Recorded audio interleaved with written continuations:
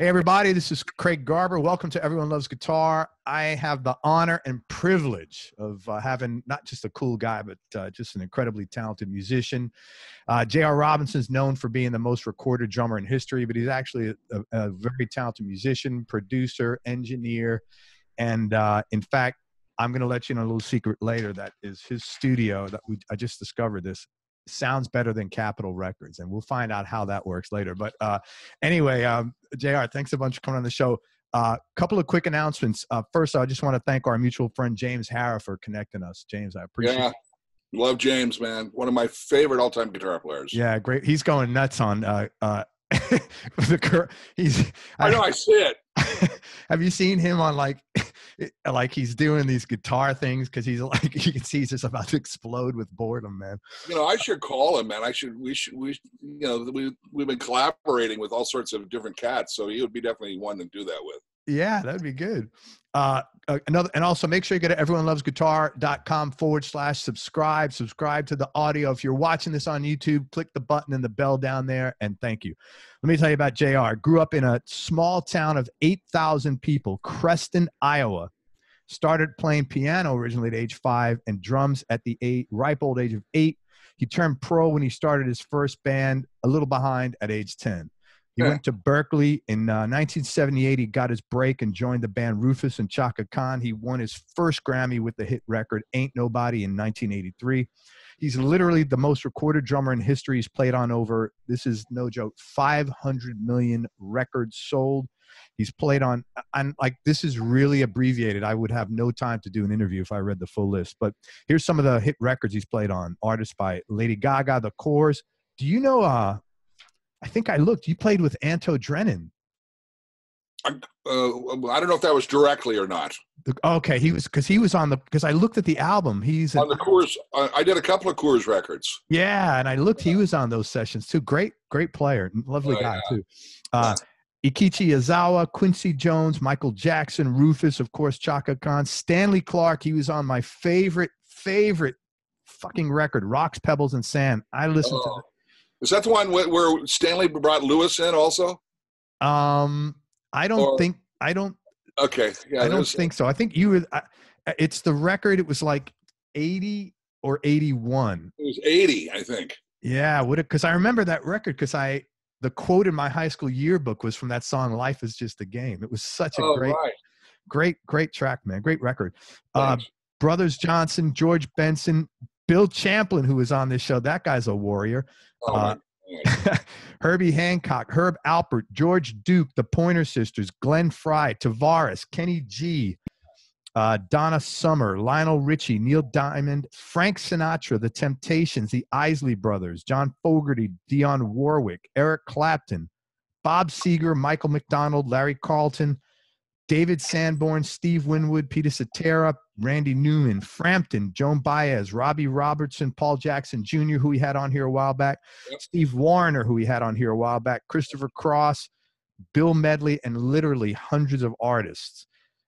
John's been the drummer for Quincy Jones since 1979 and the drummer for Barbra Streisand from 93 through 2014. Was John Shanks produced those records or some of them? No. I mean, it depended on the orchestral stuff was like, the executive producers, and then Bill Ross, the conductor, would do it. Okay. Because I had John on here. I know he's done work. I know John, though. Yeah. And he's also been the drummer for the Oscars multiple times. He's played on motion pictures, soundtracks, including My Cousin Vinny, That Thing You Do, Pirates of the Caribbean, Dead Man's Chest, Hairspray, Anchorman, and like one of my favorite movies of all times, Austin Powers, Goldmember, Dodge. When you have two sons, man, you have to like a staple. I'm right there with you. Yeah, man, you got to watch all the Austin Powers movies. Dodgeball, Hangover, a great series, Hangover 1, 2, and 3, Batman vs. Superman, The Lion King, and loads of others. He's got 2 or 3 solo CDs. 2 solo CDs and an educational DVD called Time Machine, which actually won DVD of the Year by Modern Drummer Magazine. So if you're a drummer looking to, improve your chops, definitely check that out. Again, it's called Time Machine. And John has been touring with legendary producer and artist David Foster. John, thank you so much for coming on the show, man. I'm exhausted just from reading this. Greg, it's my honor, man. And when James goes, man, this guy Craig, he wants to get a hold of you and stuff, and I go, but he's a guitar player. He goes, that's right. Well, like 15% of our guests are non-guitarists. Hey, listen, man, I could like pan over here and you can see my rack of guitars over here. So I love, I'll tell you, that instrumental night when the Beatles came on Ed Sullivan, and I'm drumming, man. I'm a little kid and I'm still drumming, but I see my older sister like Google-eyed when the Beatles came on Ed Sullivan. And I go, brother, sister thing. And I'm thinking, I'm going to play guitar. Because after I saw those guys playing guitar, nobody gave a shit about Ringo. Yeah. It was the three guys up front. And I go, man, I'm going to learn. So I learned guitar right after that show. Really? But drums was just always your passion? Yeah, drums came by a bolt of God. Yeah. I got hit hard at an early age.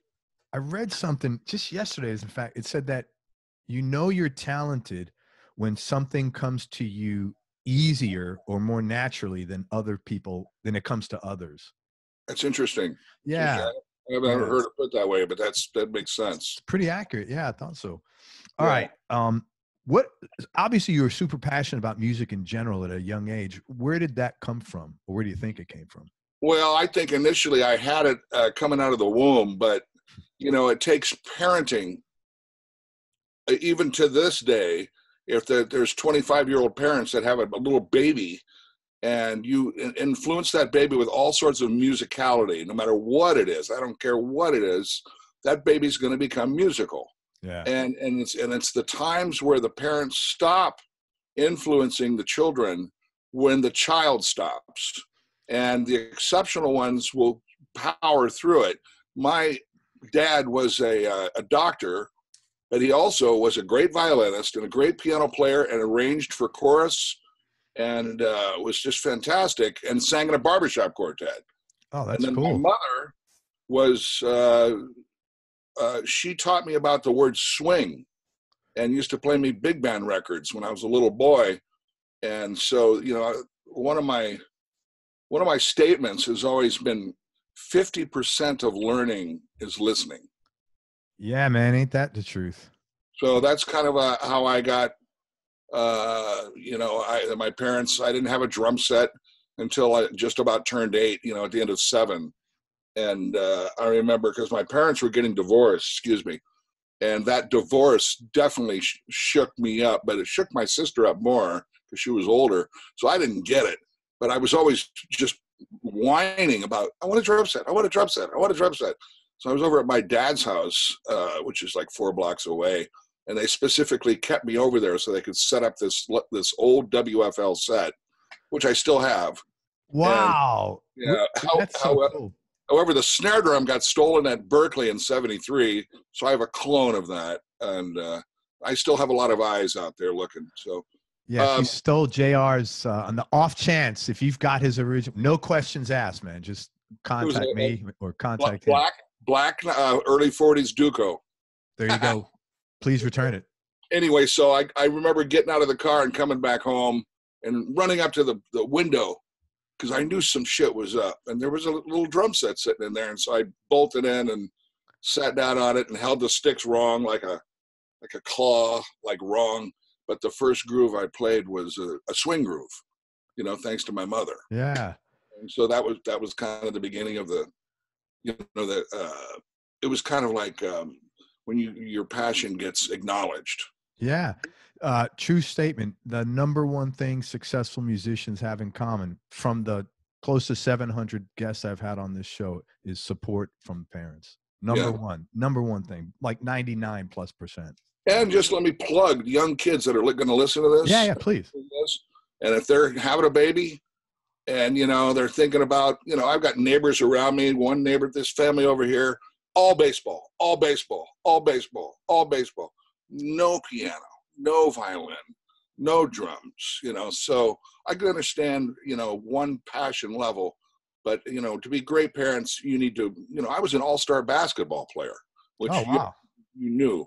So we could talk about that. This guy is immeasurable in talent. Of course, I can't fucking walk now. Or, Lenny DiMuzio used to say he had a handicap. He'd drag that third leg along. Oh my God. Breaks, man. Your first big break, I guess, was when you became a member of Rufus and Chaka Khan. Yeah. I mean, I had a really glorious upbringing, with grade school, junior high, and high school, jazz camps, music camps, blah, blah, going to Berkeley. But, when people talk about a break, it's like, I remember, the drummer Joe Hunt? I do not. From Philadelphia. He was one of the great Berkeley teachers when Alan Dawson was teaching. And I think Joe's still in the Boston area. Joe asked me to sub for him when I was 18 and played with Chick Corea's cousin. Her name was Lynn Stewart, I think her name was. And she was a pianist, singer, jazz singer. So I went and played, and all of a sudden I remember, I've been in clubs and famous people come in, and then you get all uptight. You start to overplay. And Chick Corea walked in, and I go, fuck. Holy shit. And I always was, we idolized Chick Corea because of, it was Return to Forever, and it was the beginning of that massive band. And I went up to him and I go, one day I'm going to play with you. And he looked at me and he goes, one day you will. Oh, wow. I only played with him once, but the point was, I remember getting uptight about when he walked in. And when I was out with my band touring in Ohio called Shelter, is when Rufus and Chaka Khan all walked into the club. And what I remembered from that earlier night was, don't get uptight. Don't get nervous. Just be yourself. And sure enough, man, right at the end of the set, the whole band was sitting up in the front, and they're like, and then we were stopping, and they talked to the leader guy. They go, can we sit in with your drummer? And I go, yeah. So the next set was the new Rufus, and then Shocker kind of, gets up there, and it was brand new Rufus. Yeah. And so it was about me learning not to overplay. Don't be somebody else. Be yourself. That sort of thing. Did you have to, when you're in situations like that, because that, as you know, doesn't happen. I mean, it always happens the rest of your life. It may not be, you're concerned about someone watching you play, but something that has a potential to trigger you. Do you tend to be able to do that all the time? Like, talk to yourself and say, hey, man, I mean, that's what I do. I literally talk with myself if I'm stressed or uptight, and I'll try to look at me as if I'm not me, like I'm somebody else. Is that something that you do, or do you tend to get wound up? I don't get wound up. I think I've been able to, secure people skills, and even if you get thrust into a session where there's somebody in that session that maybe is not up to your caliber, or there's somebody in the session that doesn't get the band concept, you learn how to deal with certain issues. Right. Or, now we have a box that we can just mute these guys.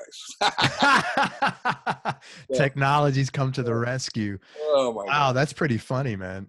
Does that, wow, that probably happens a lot, a guy your caliber, where you have somebody where probably less that they're not of good caliber, but they're not just considerate of the team. It could be. It could be, but I've been really blessed, playing with guys like James Harrow or Dean Parks, or Lukather in the old days, Landau, Thompson, Jackson. I did a lot of work with Larry Carlton, and I learned a whole bunch from him. But to be able to be into a situation, but George Benson was really an exceptional,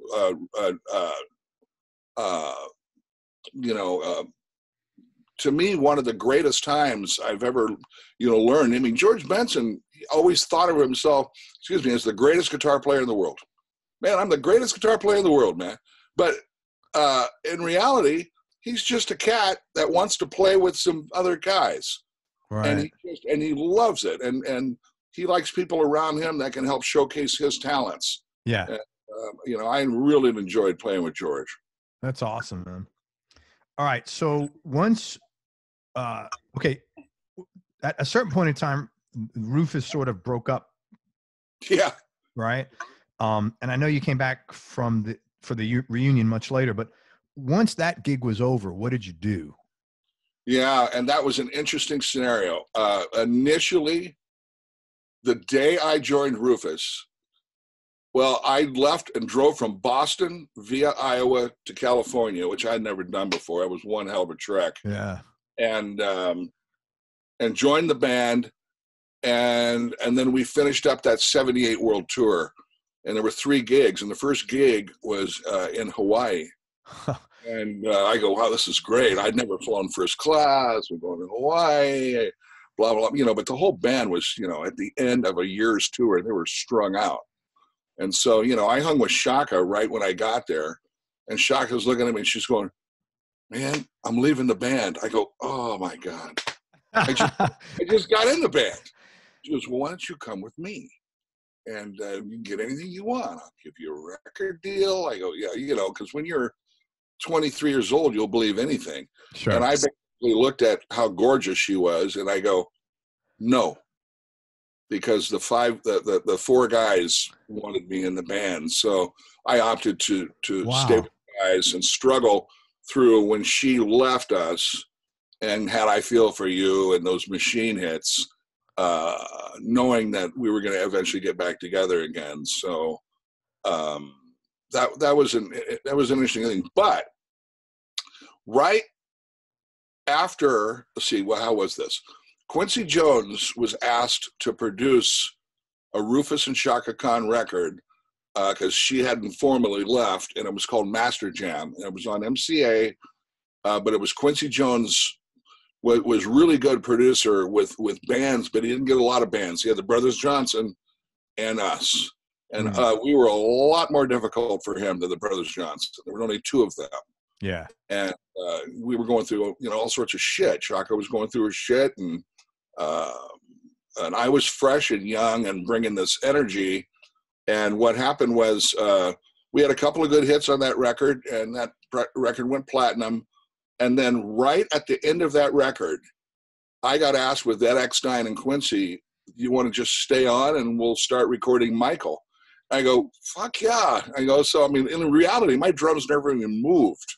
They stayed at a studio called Alan Zentz, and we had the same damn team with Bruce Swedeen and the engineer, and I literally went from Rufus to Michael without a breath, and then we went into 10 more records right in a row. So Quincy Jones, if people look at my DVD, there's a point where he gets interviewed, and he goes, I stole you from Rufus. He goes, it's the best thing I ever did, or something like that. And I go, well, mission accomplished. That was man. Wow. So let me ask you a couple of questions about that. You said it was Zentz. Was that the Zentz in John Fogerty's? No, that's okay. Zantz. Zantz. Okay. That was Saul Zantz. Saul Zantz, right. This was called Alan Zentz. Okay. And it turned into a studio called Image. It was right around the corner from the newer record plant. Okay. Off of Sycamore in Hollywood. Why do you think, besides technical chops, okay, what do you think have been some of the things that account for your success beyond your ability to play drums? Because you've had like an unprecedented run here, man. Literally no one's done something like that. Well, we're not done either, hopefully. Yeah. Knock on wood. But, hence the Lady Gaga perfectly quantized song. But, again, I go back to parenting, good parenting. I go back to discipline, not being a drug addict, during those heydays, getting to the studio early, getting to know your engineer, finding out what kind of mics he likes and how he likes to mic the drums, and having a give and take with the engineer about miking techniques. When you hear a song immediately memorize it. And then, you know, when you look at it, and then there's a chart, listen to what the songwriter had intended. Maybe write it down, and then write maybe what you might do, all during the same time. So the second time you hear the song, you already know the song. And I think a lot of people don't understand about you know, this memory thing, and try to, you know, oh shit, I can't even remember what the B section was. Now, granted, cats are playing chords, and there's a little bit more information sometimes, but in reality, I'm still, you know, running four limbs, and trying to create a band finished product from the get-go.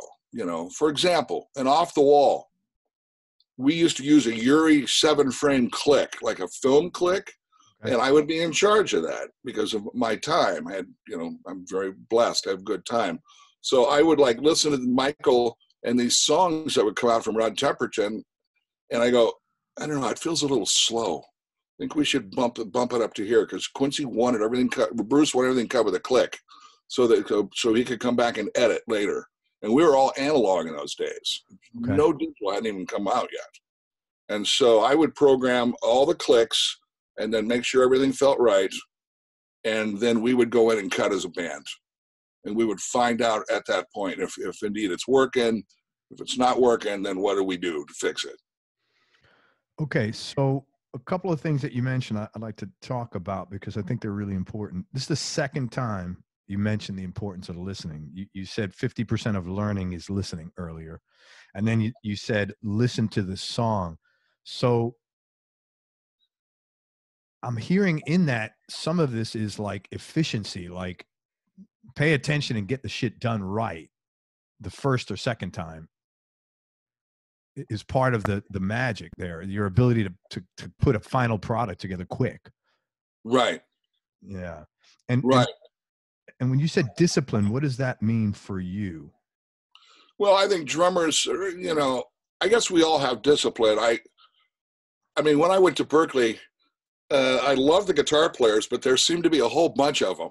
And I don't know if they were all as disciplined as the drummers were. The drummers are disciplined because of growing up techniques with rudimental training and time training and things like that. I think drummers are I mean, not to take anything like, you know, away from a Chuck Finley, a lead trumpet player, or Jerry Hay, or equally as disciplined, or any other musician. But I guess I'm prejudiced.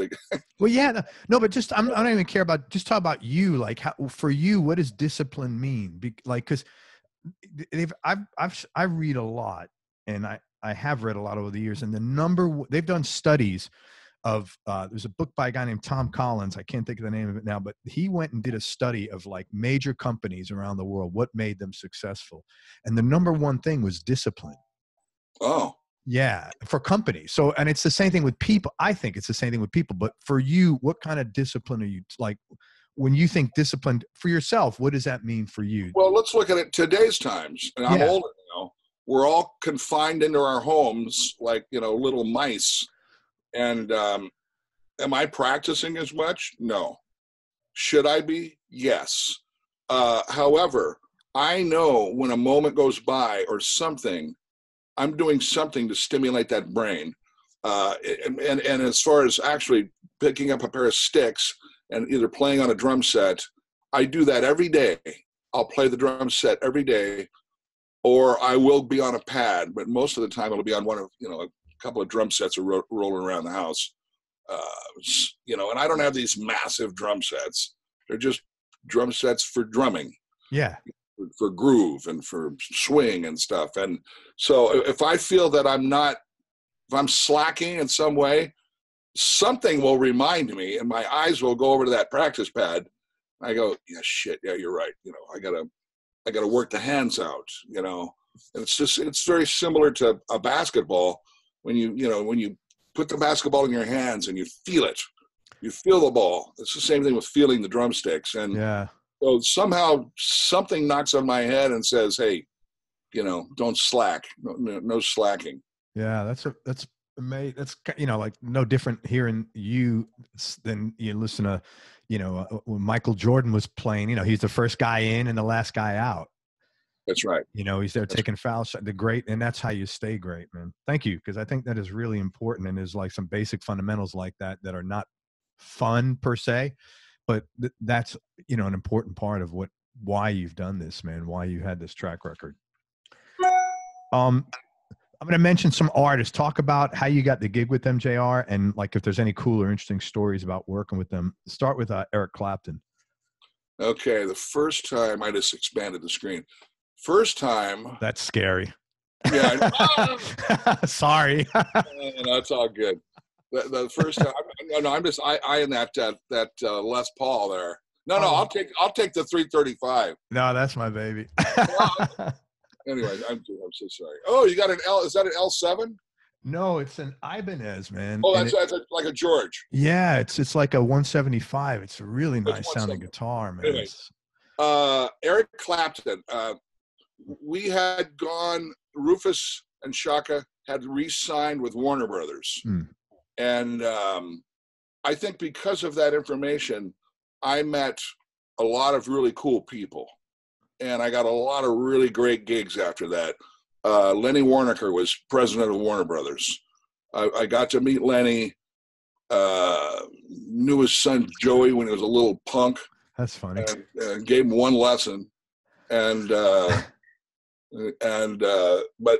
they were always really, really, all the guy, Joe Smith and all these Warner Brothers, Russ Titleman and all these great Warner Brothers producers, Michael O'Marty, we were all kind of connected, and I got a call, and I can't remember who called me, saying you want to do an Eric Clapton record, and we're going to do it over at old Warner Brothers Studios, which was called Amigo. And it's like, sometimes the brain forgets for a second. So, dude, you got a lot of information there. Give yourself a pass, man. I know. And I do want to do a book one day, by the way, and that's just, now we need funding. So maybe that's something off the record you can help me with. So we'll figure it out. But so I get a call and I go down and Nathan East is there and Greg Fillinganes is there. And Eric walks in with a fucking pig nose. Remember those little pig those little, I have one in my closet. Yeah, those are cool as hell. Walks with a pig nose and I'm like, it literally had a pig nose as the volume. Yeah, and I go, you're going to play that? He goes, yes, I'm going to play that. And, he didn't know, but, I had a cream band in, 66 and 67 in Iowa, and we'd win these talent shows, and it was a great band. We did everything, and I sang Crossroads, and did you? It was fun. And so that was the first session I did, and I think it was on the record Behind the Sun. And he played his pig nose? Did he legit? Yeah, oh my God. The pig nose. And it sounded unbelievable. Wow. I got, he could, I always have this joke that I could probably put a couple of boxes together and sound great. He could probably, take a Heathkit signal and make it sound unbelievable. Yeah. And I'm sure that's pretty. I mean, look, it's the magic is inside of you, not in your equipment, man. Yeah. So that came out. I mean, and I didn't know a lot about his personality, and I think it was 82, something like that, or 83, and I didn't know he was, kind of going through his shit. And, he wasn't sober then, I don't think, was he? Yeah. No, he wasn't. He didn't have his shit together. Yeah. So that was the first time I worked with him. Very cool. What second time? It was another time? Yeah, I worked with him 3 or 4 times. The second time was Rob Reiner did a film called The Story of Us with blonde who played Catwoman. Julie Newmar? No, later. I know who you're talking about. I can't think of Julie Newmar. That's like way back there. She was in that movie with Mel Gibson. And it was I can't remember who the man was, but Eric scored the film. Was that like a soppy love story? Like a sad? Yeah, I remember seeing that. It's sad. Yeah. And he scored it, and we were at some legit studio. It was a legit session, and we're all in there. And again, it's the same rhythm section. It's Greg Fillinganes, Nathan East, myself, and Eric comes in, and so I bring all the music in and hand it out to everybody. You know, here's your keyboard part, here's your bass part, there's my drum chart, and here's a lead sheet for Eric. And Eric looks at me and he goes, "Yeah, I can't read. I don't need that." Oh, wow. I go, "Oh, okay, cool. I'll take that." And you know, I was just doing what I thought I should do. Yeah. It was pretty responsible of you, actually. And then like the most memorable one was "Change the World." Oh yeah. That you know, Babyface produced, and it was me, Babyface, and Dean laid that track down initially, Right. and then all the other cats filtered in and overdubbed on that. So the talent that you've been around is pretty like impressive, man. I've been very blessed. I mean, you know, it's like if you plug your A game into a B team, you're going to play like them. Yeah. Generally. You know, so. That's great. Stanley, how'd you get connected with him, and any cool stories about working with him? There's stories that probably shouldn't be on the radio, Stanley. Well, again, one of my just favorite people in the world, you know, one of the greatest all-time musicians. Yeah, I'll tell a story. First of all, I got a call. I'm not sure if he called me directly. I saw him somewhere. I think I met him in early 1980 or late 79, because the Rufus thing was very successful. And he goes, "Man, I'd love to have you play drums on my records." I go, "Cool." Holy shit. So I get a call. You know, he didn't know. I saw him at, you know, with Return to Forever in 74, and like going, "This is the greatest shit." By the way, Al DiMeola was in my class at Berkeley for 2 weeks. And what happened? And this old woman, we're at air trading class, and there's a bunch of us, and this old woman comes in and she goes, "Is there an Albert DiMeola in the class? Raise your hand, Albert." And all of a sudden you see him, he goes, "You're excused. You just got the Chick Corea gig." And he walked out and goes like that to us. Oh my God, that is so funny.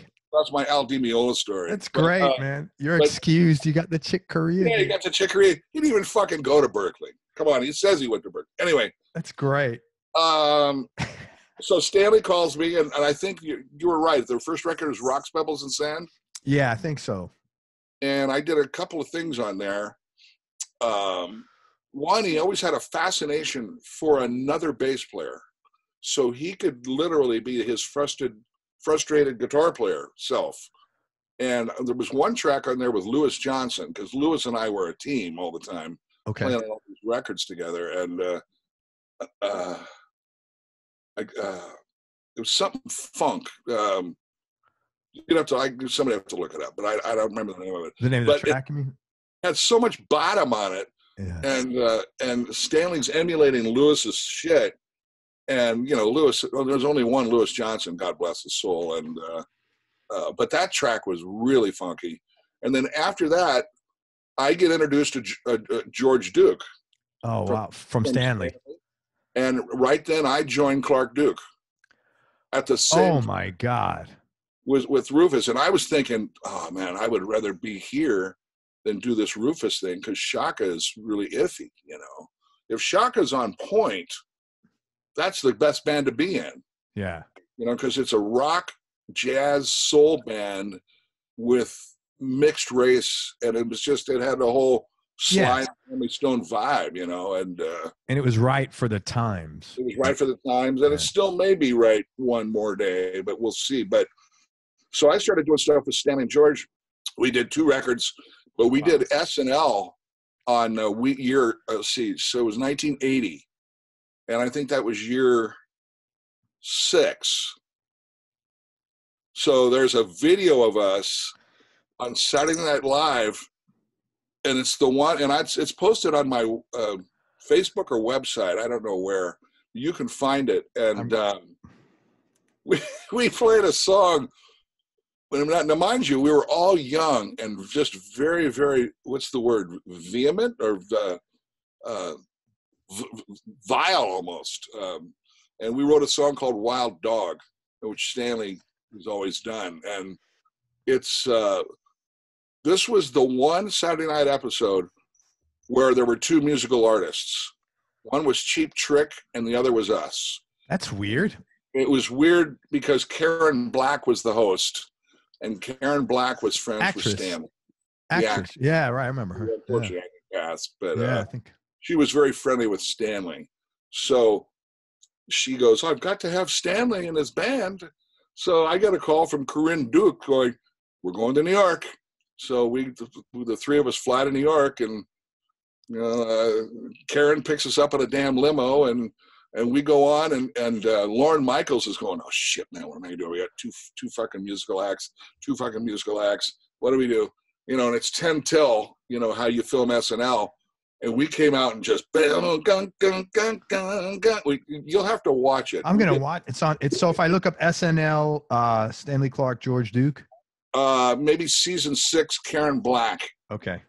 Or you have to look through either my Facebook or my website. It's an obscure, but you'll find it. And it was like after we had played that, it was like that Maxell commercial with that dude with it was all slicked back hair. Yeah, I remember that. It was like we gassed everybody. That's so cool, man. Those were good days. It's interesting how because I'm sure you know Reggie Hamilton? Extremely well. Yeah, great guy, man. I had him here. We had a blast. Really talented. Oh, man, he was Stanley's bass player for quite some time. That's right. And also, I'll think of Johnson.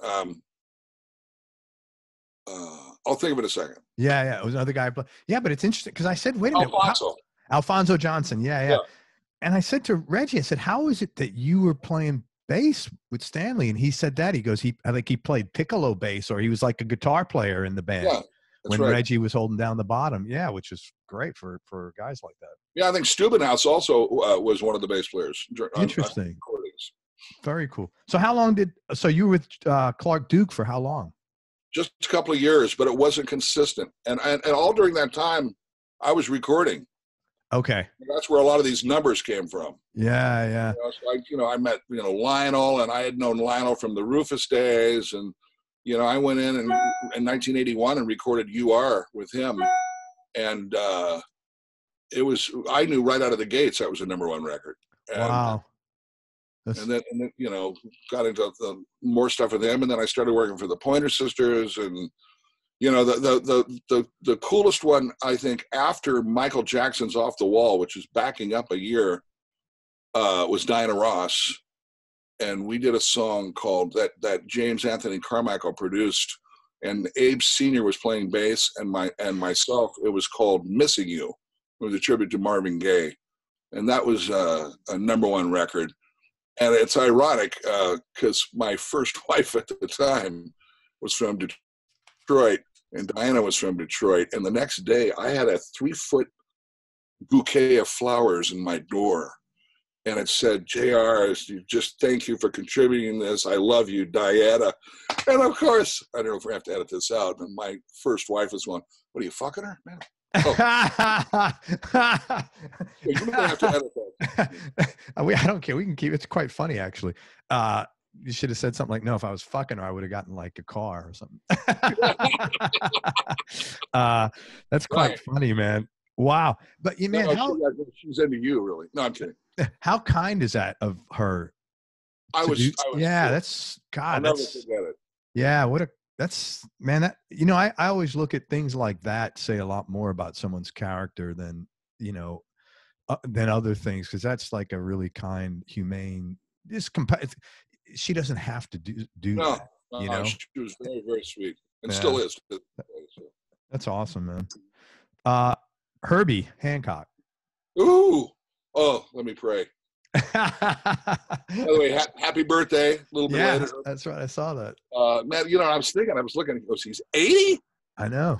He's 80? I go, shit, man. I remember when he wasn't 80. So, that's like getting to the Quincy Jones age. And then I didn't realize they're only 6 years apart. Quincy's 86? So, 86, yeah. But Herbie, I think that all of us drummers were in love with Herbie because of the Miles Davis situation. Okay. And, when he was a young kid, and, we kind of like grew into him. And still, in my opinion, to this day, he is the greatest living musician. Herbie Hancock. There's no question. And let's see, the first time, I mean, look, dude, I used to run around. I'd keep a vinyl stereo in my 67 Dodge Monaco 500. So when I was like, you know, at another city, and I'd plug it in my hotel, and I'd put on Headhunters. And, Wow. And I'd be obsessed with that. So, but I first met Herbie, golly. I met Herbie the first time on a Quincy Jones session, where he played on, it was on The Dude, and he played on 2 tunes on that record. One was I Know Corrida, and he's really playing a lot of shit, almost too much. It's almost too much emotion, and I noticed it, but I'm just a kid, man. I'm not going to say anything. And then he played on another song, and if he didn't, that was probably a good career move not to say anything. Yeah, I probably was. Yeah, but I remember Bruce Swedin, the great engineer and Quincy's right arm, coming out to all of us session players and going, "You guys get double scale." He goes, "Well, don't you care about what Herbie's making? You're just always going to get double scale here." And I go, "Yes, yes, sir, yes, sir." Yeah. So that was kind of a lesson learned. But Herbie came down and did his Herbie thing, and then I got a call to go up to with David Rubinson up to what was the name of the Herbie Hancock studios up in San Francisco? Don't know, man. I sound something, or it wasn't Fantasy, but so I'd go out. Freddie Washington and I went up there, and we did Light Up the Night.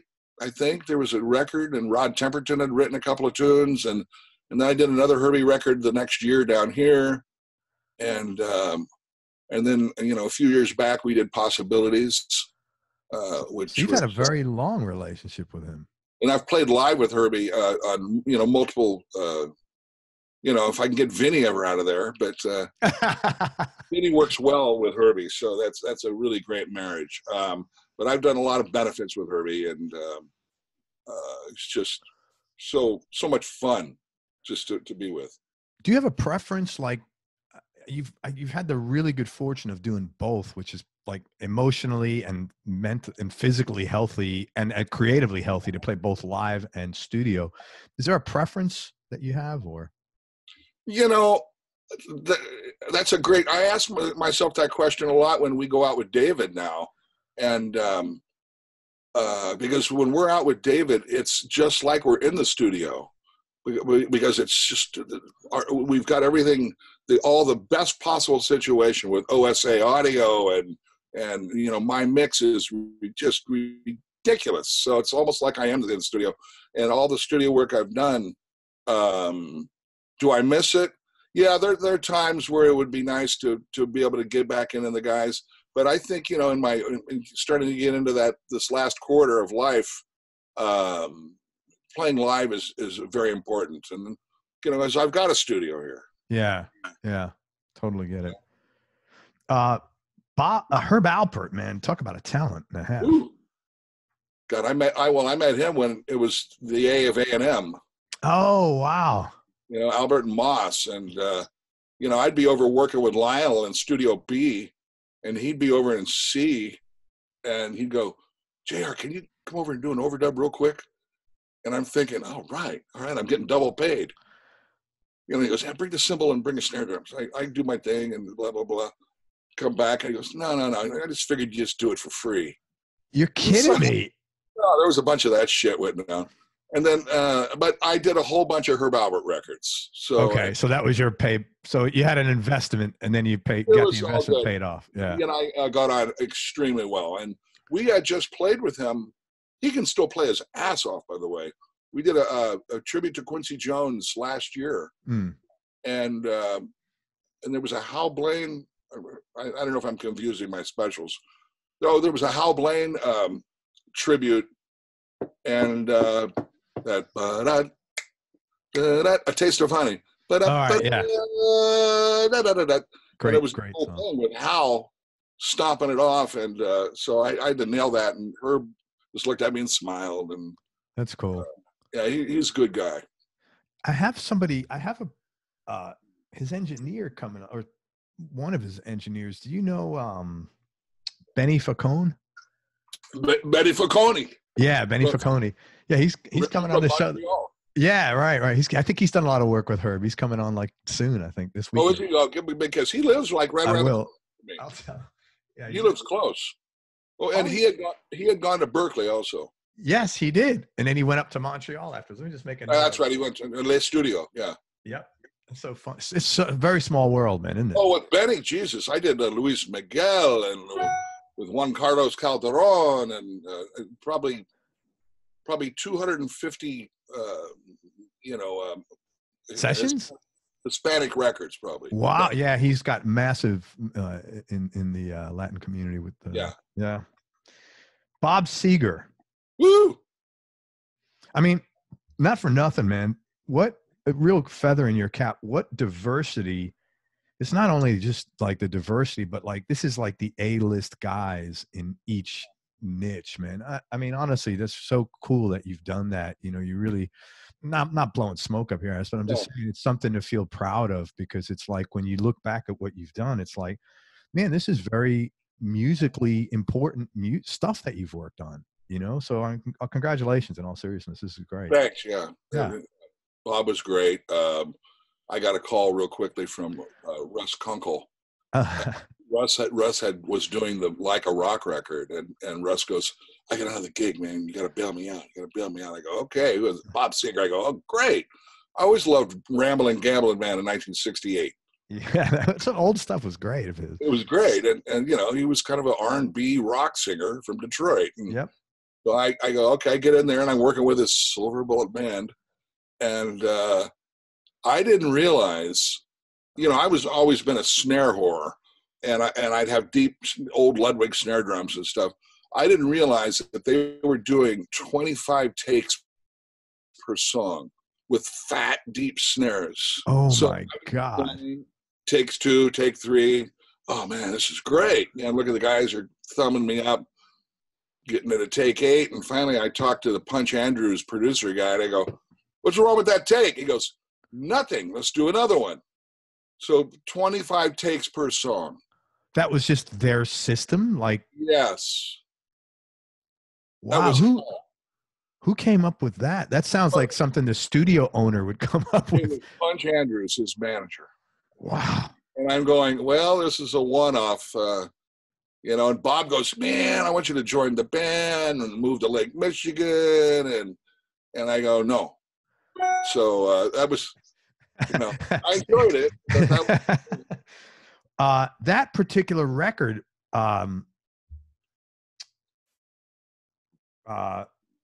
Rick what's his name? Was it Vito? Rick Vito was on that, right?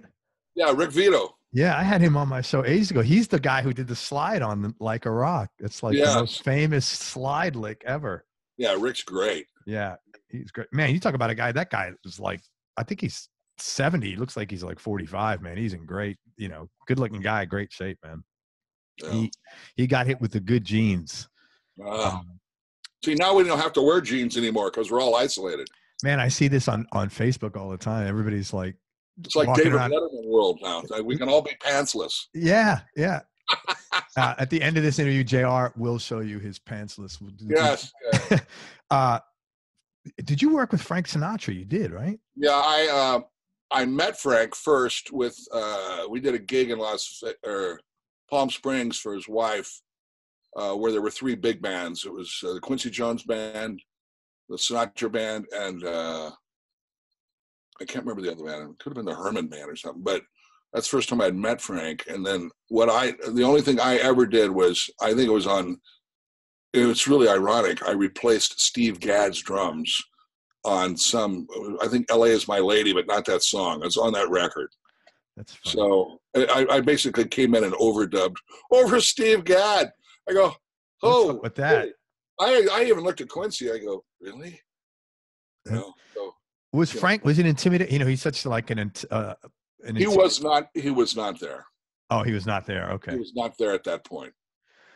You've done a shit ton of really cool movies. What was your first like entry into that, and how did that aspect of your career grow? Because I mean, you've worked on just like tremendous. Well, like yourself, you spread yourself with revenue stream, and at my disposal I was a union musician, and I can read my ass off. So and I can be a chameleon, which is perfect for the motion picture and TV world and jingles. So and there's a lot of reading on that, and in fact, that's the key to your success, as far as I understand. Definitely, you've got to be an A reader and see these notes and don't be afraid of them and stuff. So I think I got a call from a contractor, and I'm not sure the exact call, but I know Neil Steubenhaus was instrumental in helping me break into the TV and film world. And I know that I did a session with Ron Howard called Night Shift. Oh yeah, sure. With what's his name? Fonzie. Henry Winkler. Henry Winkler and Michael Keaton, I think. And yeah, that's right. He was like a nurse in there, I think. Michael Keaton. I think Burt Bacharach wrote some shit in that movie. And we had a song. Rufus had a song in the movie, and I did. That was one of the first ones I did. And then I kind of broke in. I mean, I started doing these films, which was really cool, working with like Tom Newman and different things. And then I started doing some of the Simpsons episodes where they brought me in thinking that I'm a great mallet player. And I'll never forget, because Bob Zemini was doubling on drum set, but it was a left-handed set because Bob was left-handed. And I go, I'm the drummer. I should be playing drums. They go, JR, go play a xylophone. Oh, fuck. Do you know how to play? Did you know how to play xylophone? I did. Okay. My second instrument at Berkeley were mallets, but I hated it because, as much as it is like a piano, you're still dealing with, figuring out distances. I suck. So I go, put me on timpani. Let me play piatti, timpani, snare drum, and all this other stuff. So I learned right there that I'm not going to be playing mallets for the Oscars. But at least you spoke up, man. Well, Well, when it's a C sharp and it's not. You hear that train wreck. Yeah, I hear you, man. Anyone else that you want to chat about that was cool or funny or interesting story? Peter Frampton. Yeah, let's do that. Peter Frampton became and still is a very good friend of mine. And back when I lived in Agora Hills, I lived way out in the country in this beautiful thing, and the Lakers had just won the 1987 championship. And I was very Magic Johnson, and he was a friend of mine. And I'm just, I'm probably boozed up and celebrating and hooping and hollering, and all of a sudden my phone rings. I thought it was going to be like Fillinganes or somebody. To talk about the game. Yeah. Like, oh, wow, what about that play? Yeah. He goes, JL, it's Peter Frampton. I go, no fucking way. Oh, man, somebody's joshing me about the Lakers. No, it's really Peter Frampton. I go, oh. I go, I was just watching the Lakers. He goes, I don't watch basketball. Giving me all this shit like there goes my balloon. Yeah, your head is like, He goes, I would really love you to come in and play. And I went in and recorded with him the next week, and it was great. And we went and we played right after that the Arsenio Hall show, and I think the record was called When All the Pieces Fit. And we had massive long hair. We all had long hair, and there's a video of that from the Arsenio Hall show. It is rocking. Arsenio it Hall. is just on fire, and I'm thinking, this is great. I've always had this fantasy to have be with a rock guitar player, and to play. It's not just R&B, it's like rock and roll. And, I grew up in Iowa playing rock and roll. So, wait a minute, wasn't, what's his name? Tommy Bolin from Iowa. Tommy was from Sioux City, I think. And yeah. I never got to meet Tommy, unfortunately. Yeah, Sioux City, yeah. Okay, sorry about that. Imagine if he stayed alive. Holy shit.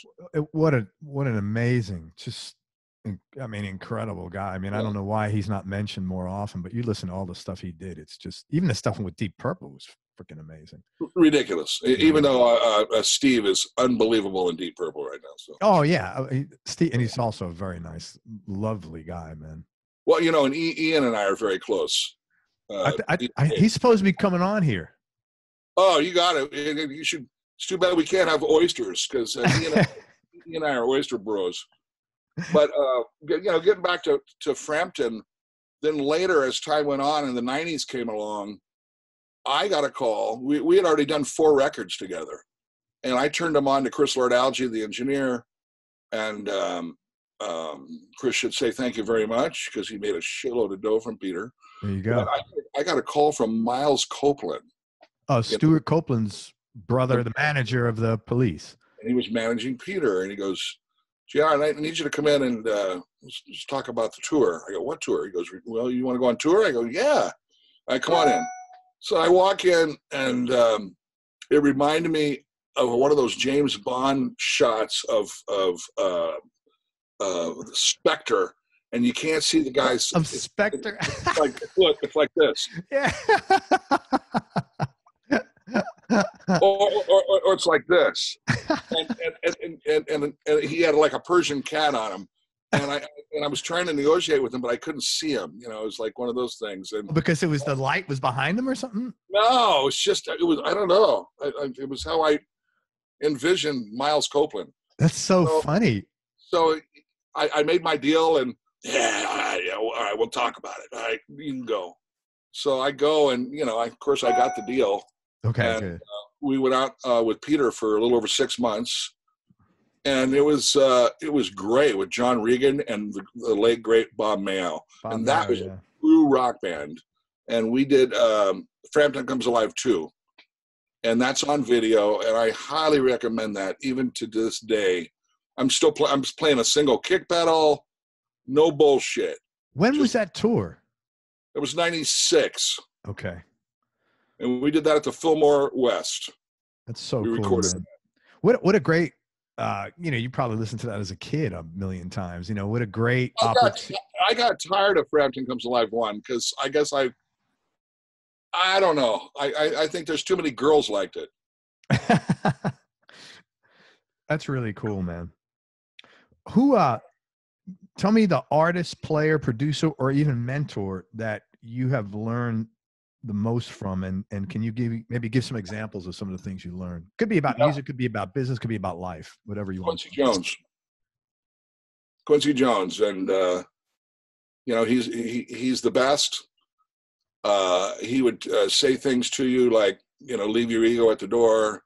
You know, if I was like fucking up, he'd just come out and on my chart or on a blank piece of paper, write 2 bars of something and split. And I'm looking at it and I'm going, oh. So, you know, you implement his production was unlike anything. And he would come in if the rhythm section was failing. He would come in and say things like, "You got to stroke the pussy." and then turn around and walk out. I mean, he wouldn't smile. He'd just turn around and walk, sit back down, and all of us are like, "What did he say?" And all of a sudden, and then the next take, we got it. Interesting. So, but his knowledge and his history has definitely rubbed off. His production techniques have rubbed off on me. His perfection, his kindness, his compatibility, his love, you know, so he's the high point. You know, I saw the documentary about him. I thought I had a decent work ethic, but like I've never seen any human being like work like that. Right. And it's I mean, it's you can't compete with that. And there's a reason why he's been so prolific. That's right. You know, hats off to him. Tough question. Top 3 experiences you've had musically. Oof. I mean, when I was in high school, I won an award, which it was someplace in Indiana. it's called the Arion Award, Arion, and it's some guy named Arion, I guess, who presented high school musicians an outstanding award. So I won that award, and that made me feel recognized, even though I wasn't trying to win an award. So that was one. The second one was joining Rufus that night because of that break. And, you know, I mean, there's the third one, you could put a lot of stuff into it, like, you know, We Are the World. Sure, that was great and everything. But, you know, winning a Grammy with Rufus was great, too. But I would say Steve Winwood. Working with Steve Winwood because, you know, a lot of people, I mean, to me, he is the epitome of British royalty in rock and roll and kind of an unsung hero for it. And we did 2 records with him, Back in the High Life, you know, with Higher Love and all that. God, what a great record. And then the second one was Roll With It. And I got to play with Tony Levin on that. But the first record, it's like Dark Side of the Moon to me. It's like the shit. That's so cool, man. I saw him, I think he was playing with Santana or opened for Santana, and he came and joined Carlos on stage. He's a hell of a guitar player. Yeah. I mean, I never knew him as a guitar player. You know? I was shocked how, like, he was really tasty, man. You know, I mean, he's not like a shredder, but he plays. He knows how to play great, man. That's right. Yeah, he's ridiculous.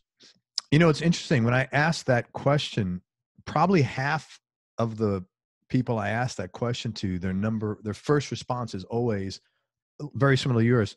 The first time I got this award in high school, or the first time my high school band that I played to a major club, that the nostalgia and validation of that is really strong. Well, you just made me forget about something. I'm going to have a 3+. Yeah, man, go ahead. Of course. Back in '69, my junior high jazz band won the Mid-America Jazz Festival.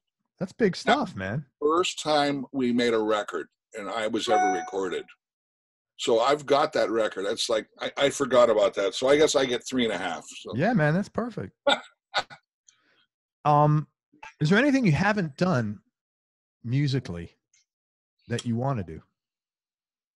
I mean, you know, living in Hollywood, there's this competition with Oscar songs, which are generally just awful. They pick awful songs. And the Gonna Be All Right song that Maya and I wrote for the Bronx, USA, we did submit it to the Oscars, but they've got their powwow of yo-hos that they're selecting from. Is there a lot of nepotism in that? Yeah. Yeah, I'm sure. And, you know, us composers are going to be up for an Emmy for this film, which, hey, you never know. That would be good. Let's talk about that. So JR scored a movie, or a good chunk of it, called The Bronx, USA. And I know you're really proud of that. So talk about that. How did you get involved in it? How did it come about? And, you know, just whatever you want to talk about it, man. Well, I got involved because my friend Danny Gold, who is the film director for that movie, we did a movie a couple of years before called If You're Not in the Obit, Eat Breakfast.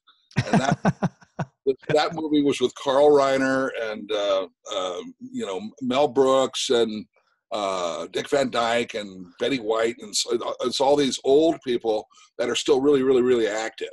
And so we were like a band in the film, which was great. And we did a thing with Dick Van Dyke. And so that led into this next movie and it was actually the first time I'd scored legitly for a film.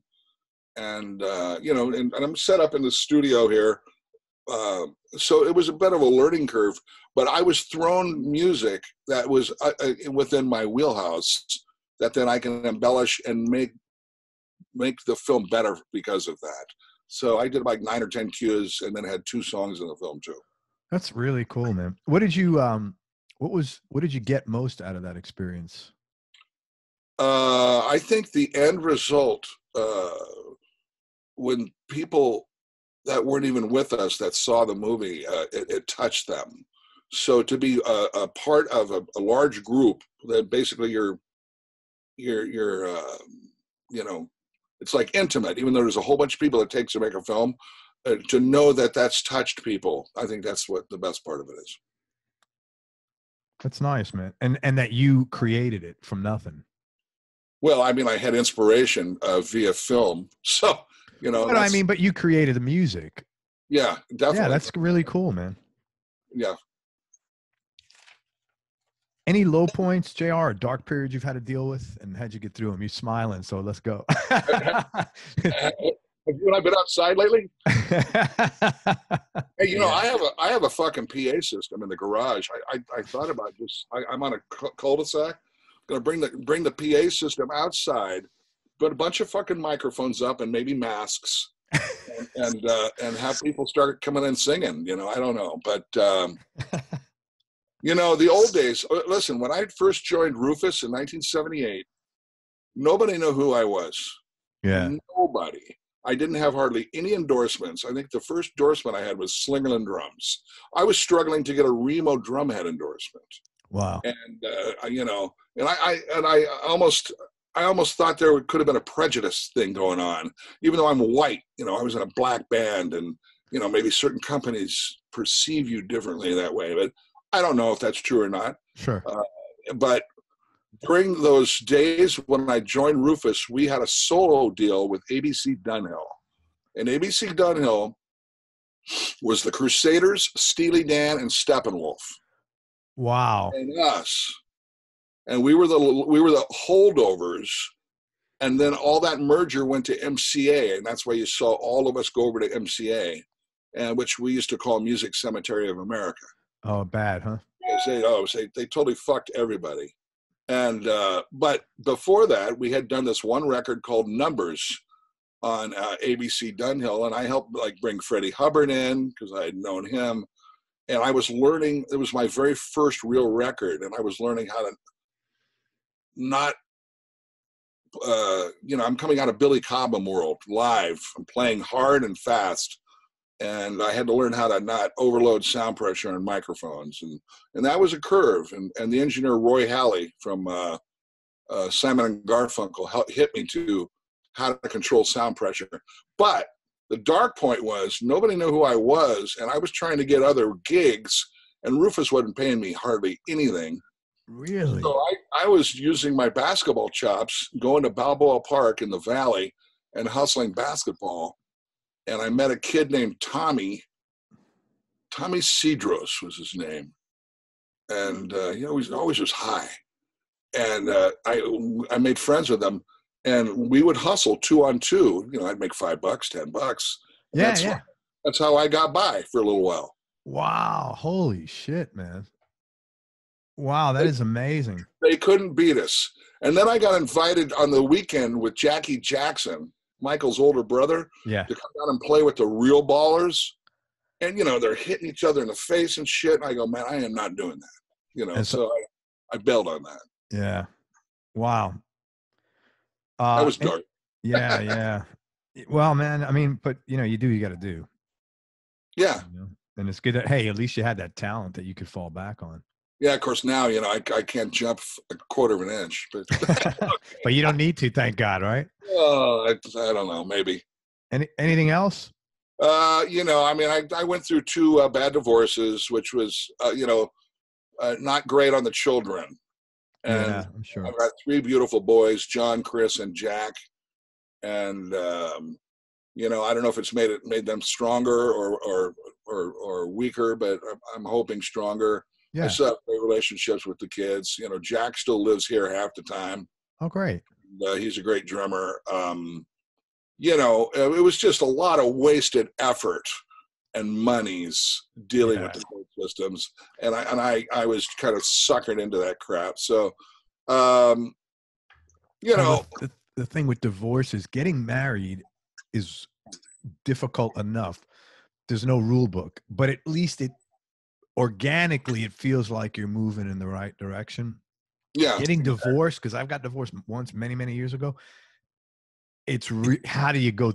There's no frame of reference to unwind that, man. It's really degrees of loss on all levels. No, and then we'll put this puppy to bed. One idea was there was one set of attorneys that wanted to come in my garage and measure my cables that are in a fucking box. Oh, because that's an asset. Yeah, that's an asset, baby. Here, I got a cable for you. Oh yeah, man, that is sick. We're putting that one to bed. Yeah, man. It was another quick dark time. However, I got compensated well. Was Lenny Warner again from Warner Brothers called me and he goes, "You got a band, right, JR?" I go, "Yeah." He goes, "Well, John Fogerty's looking for a band. Why don't you give him a call, or he's going to call you?" I go, "Okay, cool." So he calls me up, and this was 85, early 86, 85, something like that. And he goes, I want you to be my drummer, and you got a band, so let's go. It's like, just like that. I go, okay. He goes, but let's go down and let's rehearse the blues first. I go, and I hired Steuben House, Marty Walsh, and Alan Pasqua was my band. Marty Walsh, where did you know him from? Berkeley? Marty and I had a rock band out here with. He's originally from LA. With Billy Sherwood. Yeah. I had him on the show. We had a couple of bands, Marty, and Marty used to be one of our guitar players that would come in and out of the session world. Okay, right. And now he's at Berkeley, and I kind of helped. I wrote his acceptance letter to get him in, and cool, man. Marty's on fire, man. He's like king out there. So yeah, he's having. But we had a good band, and we couldn't play any Creedence tunes. And I used to love Creedence because he was getting sued by Saul Zaentz. And so we went out and we did this record called Eye of the Zombie. Yeah. It's just dark shit. Yeah, it was very dark. And we'd have people throw shit at us in these shed tours.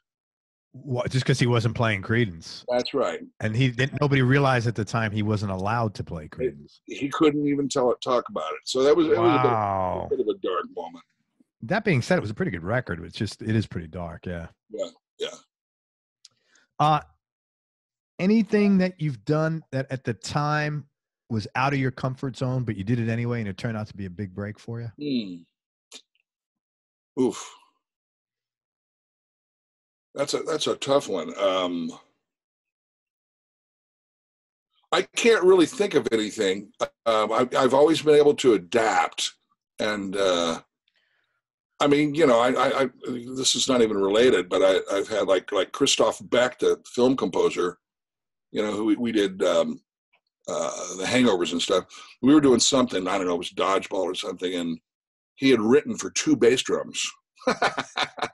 Like literally, I had to read the fucking bass drum part. Oh, he wrote 2 bass drums for you, knowing it was just you. Yes, and I go, man, this is some hard shit, because these guys write from their finger programming. So I had to go in there and try to. I go, dude, I'm not going to be able to play that. So, I mean, that was. I mean, I'm not going to be playing in some 17/4 band. Yeah. Some avant-garde weird thing. So, you've always been really. I don't know you, but it seems like you've always had a comfortable level of confidence in what you can do, and I bet that helped you get gigs, because people feel. It's like when you go to the doctor, man, if you go to somebody that's like, makes you feel you're in good hands, it's like, that's how you feel, Right. And I bet that served you really well. It's been good. And you know what? It's been good to have be a master of confidence, and I think it's important, not only with drummers, but, all musicians, they sometimes, and I see guys, you can see timid people. And what you want to do is make sure, and when I do, on occasion, do private teaching, I try to teach confidence. And, and if you can't play like Vinny, who gives a fuck?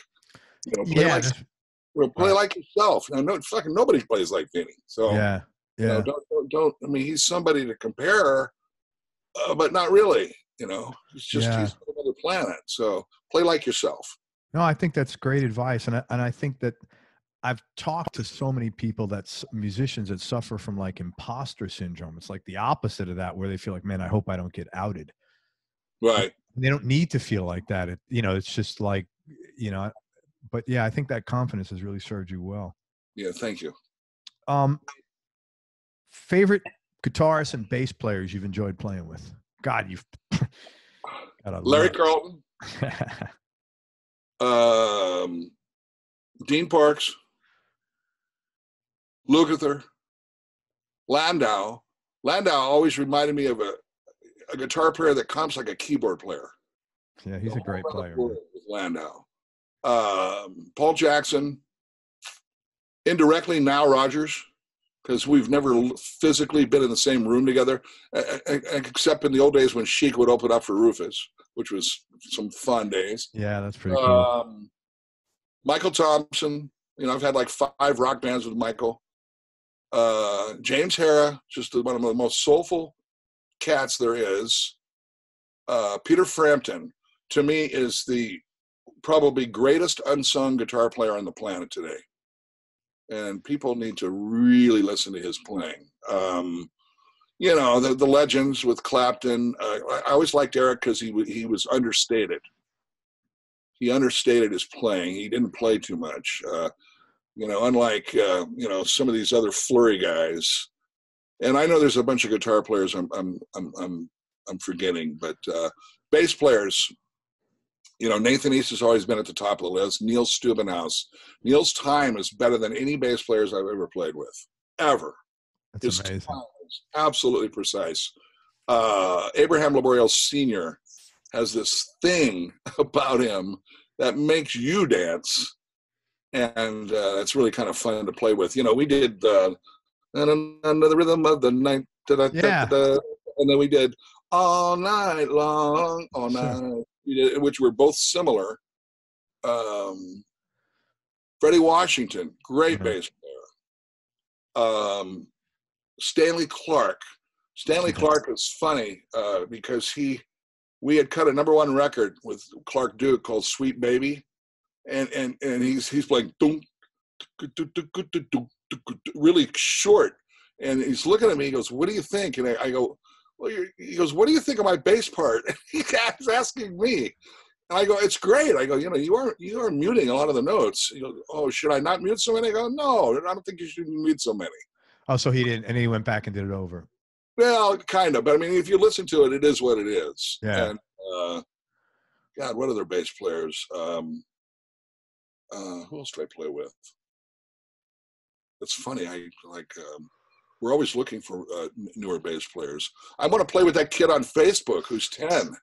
That kid. I haven't seen him. There's so many. I was at NAMM and they had kids there like that. This kid looks like he's like maybe Filipino or something. I don't know, man. He plays the cross between like Rocco and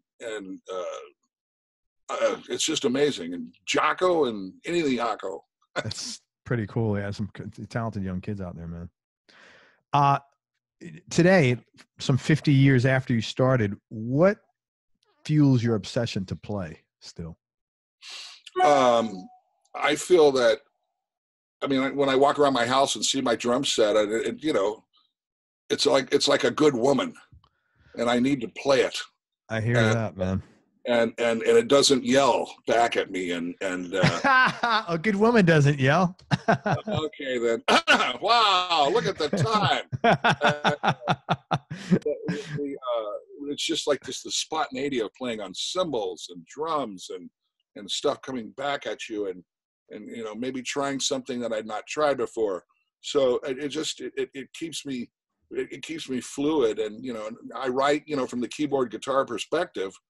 I don't always, matter of fact, I rarely write from the drums perspective. So then if I'm writing something that's really interesting, I know that I can always put drums on it. I don't have to go to one of those drum programs. Yeah. I've saved money there. Yeah. No, that's interesting. You don't write from a drum perspective. Well, I guess that would be appropriate because you're writing for drums. So yeah, but that's interesting. I never thought of that. Man, tell me your top 3 Desert Island discs. No particular order, just for this minute. This is hard. I know, man. Billy Cobham Spectrum. God, I think I even wrote anything from Frank Sinatra. And Buddy Rich, Big Swing Face. I like the Sinatra, kind of the medium year days, with the bassy orchestra, and that kind of the shit that was swinging hard. So What's the Buddy record? Big Swing Face? Big Swing Face. Yeah. It was recorded live at the Shea in Hollywood. Tell me, best decision you ever made, JR. Ooh. Joining Rufus. Yeah, that really was a pivotal thing for your whole career, wasn't it, man? It did. It changed everything. I mean, you know, and I was gracious. I met Jeff Piccaro, and Jeff was gracious enough to allow me in and not have any sort of jealousy or qualms or anything. And you know, it was because this is his town. This was Jeff Piccaro's town.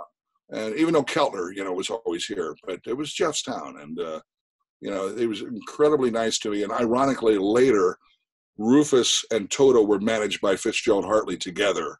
Oh, that's interesting. Which was a night. We were always just one big family, so it was kind of cool. So, yeah, joining Rufus was it. Are you good with, like, balancing your time between, you know, work and not work? Definitely.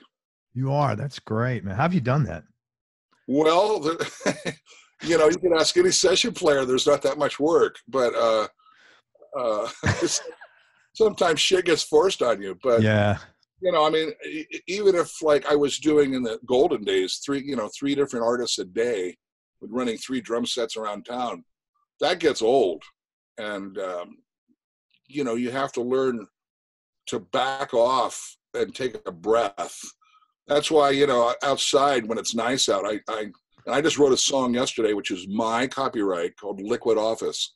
I have a jacuzzi and I call it the Liquid Office. And I go out there and I get all ththese ideas. There's something about the water. I don't know what it is. And, but I wrote this really hip song this week, and it allows me to, you know, to get away, you know. And I was gardening. I think I'm going to put in a garden soon, now that we're confined. Yeah. And and I'm really into vinyl. And I've got multiple areas of my house, where there's vinyl setups. And I've become a hi-fi snob. Even though I can't afford to be like one of those yo-ho hi-fi snobs. You know, my speakers are $40,000. Yeah, that's a little nutty, man. You don't need 40 grand speakers. Yeah. And these guys they need a beating. So that's cool that you've been able to balance things. And football, I'm, you know, if you've noticed, I saw your Chiefs shirt there, man. I'm a major Chiefs fan, and all my balloons are still inflated from the Super Bowl, so that means something. What do you think? What's this? Tom Brady just came down here to Tampa. What do you think of that? Well, first of all, you guys had a good team, you know. Yeah. And you know, that you bet your ass that they're going to protect his ass on that offensive line. So what, you know, the day Tom goes down is, you know, bye Tom. Oh, so yeah. I think it's, you know, and ironically, we do come play you guys. I think we're going to play. Are you the Chiefs are playing down here, or really? I don't know. I have to find the schedule. I don't know if it's up there or down there, but I'm just glad he's out of New England. Yeah.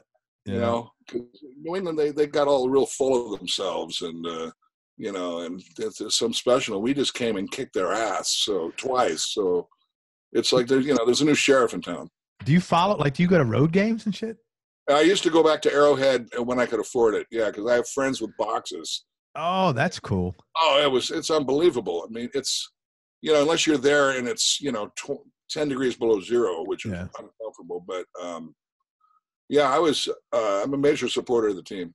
That's really cool, man. Tough question. What do you like most about yourself? Ooh. That's a good question. I guess I've learned what my parents instilled in me, and I'm applying that. Which is? I guess patience and love and knowledge. That's cool, man. It sounds like you had a really good childhood. You seem like you have some very fond memories of your folks and stuff like that. Oh, it was fantastic. Even after they got divorced when I was 7, you know, we still had you know, small town working thing. It was good. Yeah, well, you say your dad was 4 houses away or 4 blocks away or something. Yeah, like 4 blocks away. Yeah, that's pretty nice that they were able to work that out for you guys, man, for you and your sister. Yeah, I mean, you know, I wasn't able to actually get custody with him, and back in those days, the father couldn't get custody. Oh, I know. I went through this back in the early 90s. And ironic, he tried to get custody of the only me, which was kind of weird, I thought. Happiest time in your life? Ooh. Well, is that not counting when the Chiefs won the Super Bowl? Whatever, if that's the happiest, whatever it is. Oh, man. You know, there's a whole bunch of them. I can't, you know, when winning the Grammy on stage with the band was really, really rewarding. Yeah. I'm just grateful, you know, now, you know, these days just to wake up, you know, and be on the north side of the dirt. Yeah, man. That's just what happens. I think as you get older, that's important, man, you know? Yeah. Do you have any non-musical superpowers? That's funny because my oldest son is like really into superheroes. I swear to God, if you probably ask him, he'd like, yeah, he goes, I'm this guy from that. And so, I mean, I can, I'm very good at reading people. So I think I'm good. I'm a good diffuser of conflict. Man, I can't imagine how that served you in your business, man. When you walk in and you're in a session, because you got to assess that shit pretty quickly. Who's who, and you know who's the dad, and who's like, you know, how to interface, and you know, back off and not back off. You know, that's a very important skill. Right. How did you get that? I don't know. I don't know. I mean, I remember in high school, I was a good physics student. So, physics? Yeah. And difficult subject. Yeah. I mean, I was always really just busy all the time. So always occupying brain space. Yeah. You know, and not getting bored. I was a terrible reader though, like books. I hated reading books because of my vision. And your bad vision? Well, I'm plus, and my dad was an optometrist, so he'd do little things when I was a kid where I'd have to wear patches.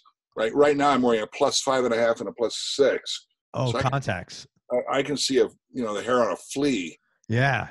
But my muscles would get sore when I'd read, and they still do. So, I was never really a good book reader. Man, you know what I had a few years back? I had LASIK because I wore contact lenses, and they did one eye. So one is for distance, and the other one.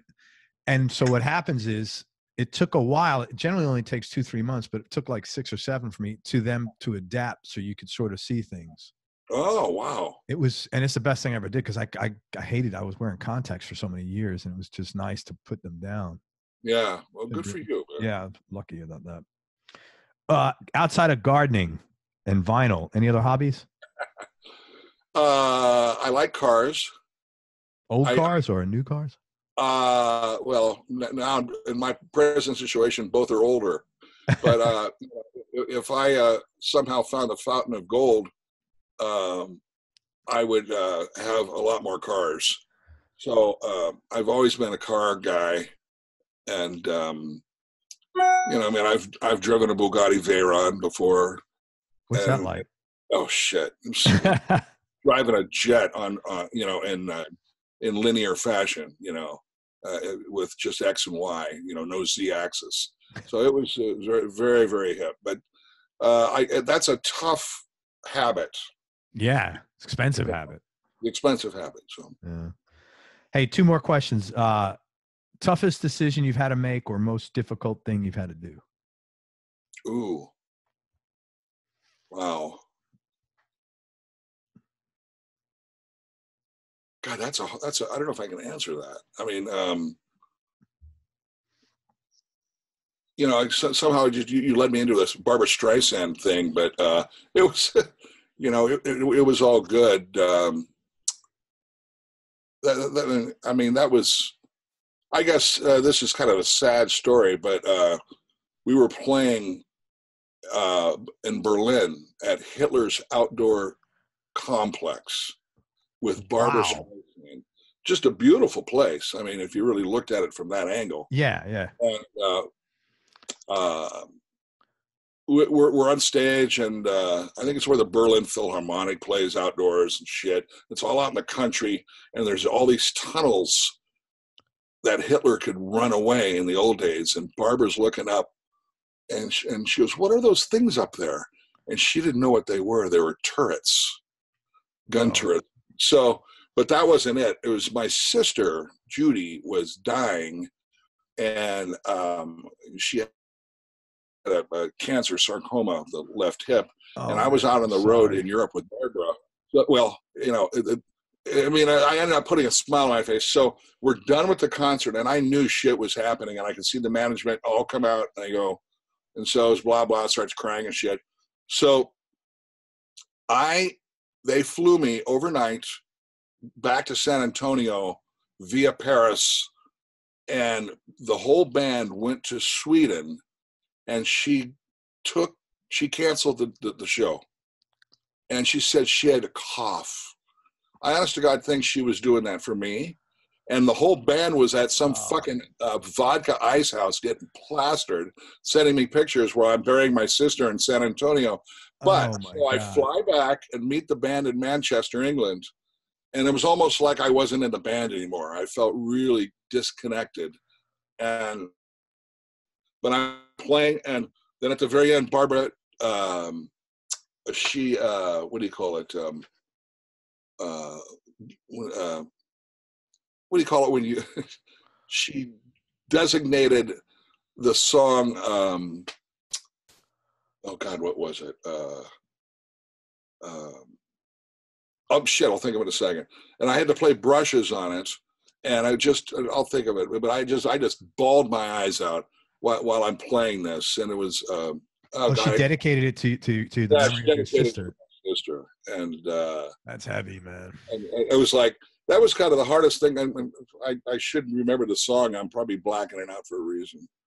But no, that's heavy, man. It was like I'm playing my ass off, and tears are like blowing all over the snare drum. You know. Man, I'm sorry. You know, that was a tough one. But yeah, you know, I mean, I always try to stay jovial about stuff. Yeah. Wow. Wow, that's heavy. Sorry, man. That's all right. And then biggest change in your personality, JR, over the last 10 years, and how much of that has been intentional and how much is just a part of aging? When I was getting into, I had a record deal in '89 on WTG CBS Sony with a guy named Mark Williamson. It was called Bridge Too Far, and Lionel threw us our private party, and it was blah blah. And so I was thinking, great, I'm going to be out of sessions. You know, fuck this shit. I'm moving on, and then you know, all of a sudden, you know, the record company goes, well, we have to spend all our money on Richard Marx. Well, we can't on you guys. And I'm thinking, oh shit. So we're doing more sessions, and I'm on a session with Dean Parks, and I'm really antsy, and I'm going through a divorce, and I think I'm short-tempered.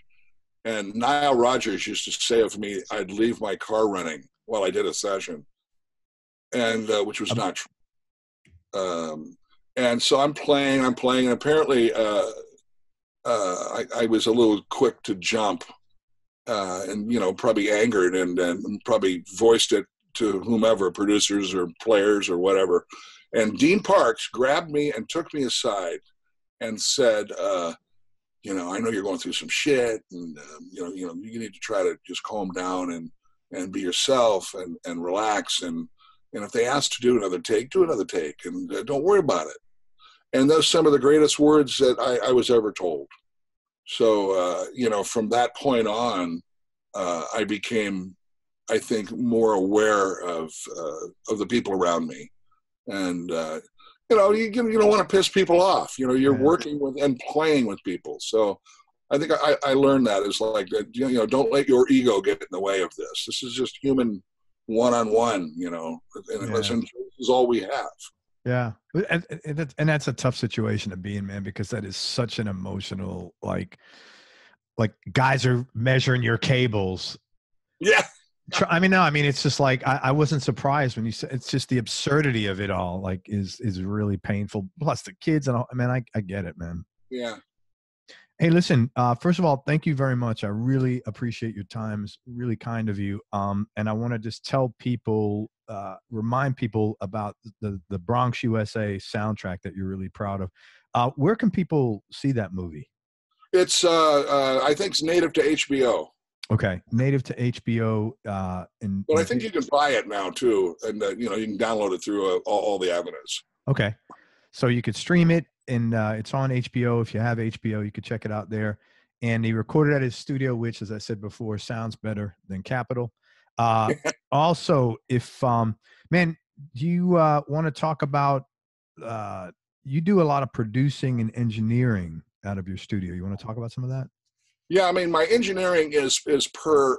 I am not the final engineer because but I'm running a digital console. I'm running a Yamaha DM2000 VCM console, which is a 4 or 5 layered console, and you got to understand about digital audio or digital analog back to digital in your IOs and all this different stuff. Not only that, and Pro Tools. So I'm sponsored by Avid, thank God, because they've been really instrumental in all the work I've done, and it's kind of like the mainstay. So you have to understand about engineering and about sounds and about frequencies and about latency and about all this other stuff. But I've been producing for a long time now, and I think one of the first things, I mean, I've been a co-producer in Rufus, and then I moved on, and I produced a song called "Hit the Road Jack" that Ray Charles did for this girl. And we did, it was like during the dance movement in like the mid 80s, and it's really cool. I play it now in vinyl. I didn't play drums. It was all programmed back in those days. Wild. But I've always been a part of a producer of something. And, by working with the great Quincy Jones and the other great David Foster, who to me are both the 2 best producers of all time, this stuff rubs off. And, learning how to do that, and hopefully make other people, better at what they do.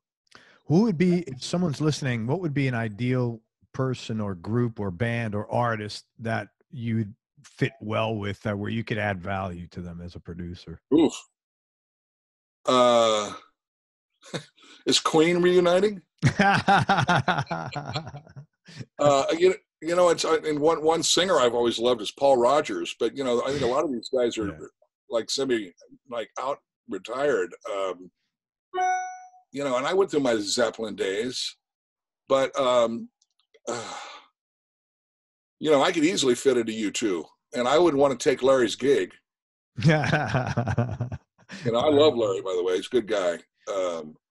But that kind of a band would be cool. I mean, that's why I love the Frampton band so much, because it was the same voices. Yeah, a little bit more of a humble pie vibe. So a rock band is really going to be your forte. I like rock bands. I mean, I always say to Greg Fillinganes, the great keyboard player from Quincy, he was our keyboard player.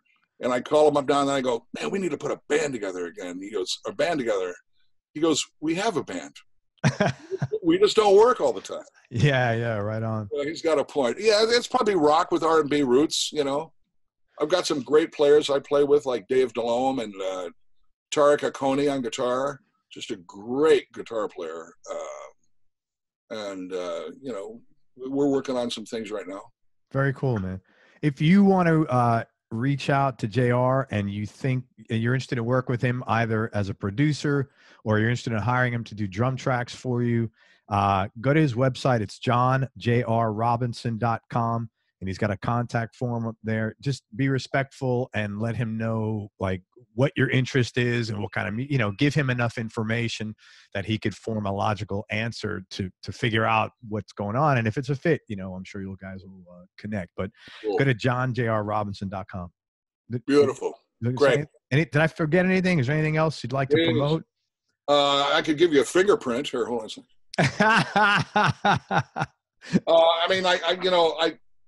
I I've got a whole bunch of stuff to promote, but I don't really, I'm working on something now that I can't talk about, and it's very technologically sound. Awesome. So, I think a lot of us are thinking the way I'm actually putting that out there, but this could be really cool.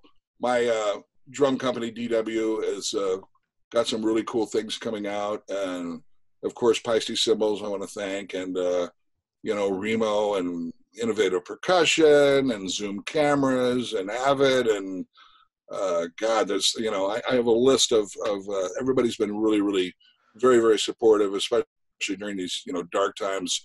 The David Foster thing, we are scheduled and rebooked October for about 2 weeks, and then we do about a 35-day run in January, February of 2021. Yep. So that's awesome, man. So hopefully this curve will go away, and we can get this live thing back in the saddle, because I think everybody, and you're going to see a huge difference of people after this. I hope so, man. I hope people think a little more and be a little nicer and not let stupid shit and judgments just take over their lives, man. Yeah, I agree. And it'll happen. I think this will be, I just, I don't understand why Bill Gates wants to shoot me up with a fucking chip. I think we need to shoot him up with a chip. Hey, man, when your record comes out, please come on the show. We'd love to turn people onto it. All right. I will. And if I only release a single, I'll still come back on. Right on, man. Hey, listen, thank you very much for everything. Hold on, let me wrap up, and thanks so much, JR. Everybody, thank you so much for listening. If you enjoyed this, please share it on your social media channels. We appreciate your support. Thanks very much to John J.R. Robinson. Again, if you want to connect with him, go to his website, johnjrrobinson.com. And if you're looking for tracks or, talk to him about production, just, give him a heads up and, be respectful of his time, obviously. Most important, remember that, especially nowadays, remember that happiness is a choice, so choose wisely. Be nice, go play your guitar or your drums, and have fun. Till next time, peace and love, everybody. I'm out. Thank you, brother. Thanks, bro. Love you, man.